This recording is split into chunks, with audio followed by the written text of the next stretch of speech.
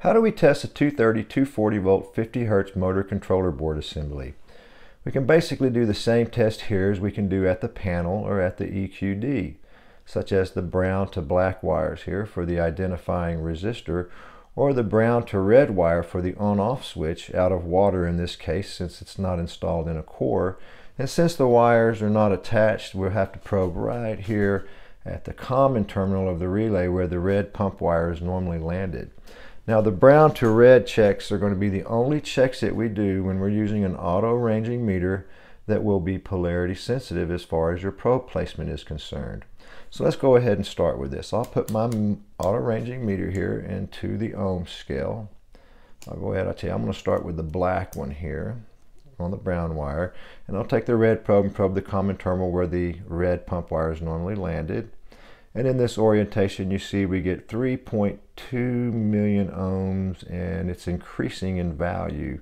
Okay, that's going to be a good reading for this orientation because we should see million ohms in an increasing manner. Now if I change these around, and I put the red probe now onto the brown wire, okay, and I take the black probe and I probe the common terminal where the red pump wire is normally landed, I should see a stable million ohm reading somewhere between 1 and 11 million ohms.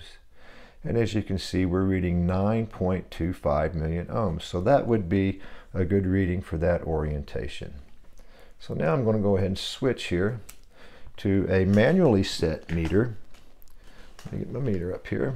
Okay, so we'll go ahead and set this into a manual scale of 2000K or 2 million ohms. Okay.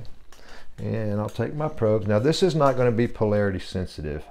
If you noticed in the last couple of readings that we took with the auto ranging meter, we read 3.2 million ohms in rising and we read 9 million ohms in the other orientation. Well, since we're in the 2 million ohm scale, this scale will not be high enough to pick either one of those readings up. So I'll go ahead and probe here on the common terminal just to demonstrate. And as you can see, we're reading an open. And just to demonstrate as well, the polarity will not matter on this, so once again an open. So as you can tell, really the only true way to test from brown to red and get an actual reading would be to use an auto ranging meter, because we will not see anything with a manually set meter. So while I got my red probe in here, I'll go ahead and I can test the identifying resistor by going from brown to black regardless of the orientation. And I should read somewhere between 86K and 96K, but since we're in the million ohm scale, it would be represented as 0.086 to 0.096, and as you can see, we've got 0.090, so that would be a good reading for our identifying resistor. Okay, so a few other checks we can do is here on the relay itself. We have a common terminal here, we have a normally open terminal here, and a normally closed terminal there. So between the common terminal and the normally open, I should read an open or no continuity, and that's what we see. Between the common and the normally closed, I should read continuity or 0, 0, 0. Between the normally open and the normally closed, I should have no continuity or an open load as well. Okay, so there's one other test that we can do here, and that's going to be for the actual capacitance of our start capacitor. So I'll need a meter that I can set into a microfarad range in order to test this. So I'll go ahead and set my meter there to the microfarad range. And now the polarity of this is irrelevant because all we're going to do is look for capacitance. So we'll probe the two terminals on that and we'll wait for it to stabilize.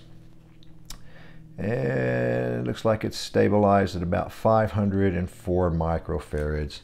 So that would be a good reading because, as you can see, on the side of the capacitor is a sticker here that says 431 to 516 microfarads. So that 504 microfarad reading would be good and within that range.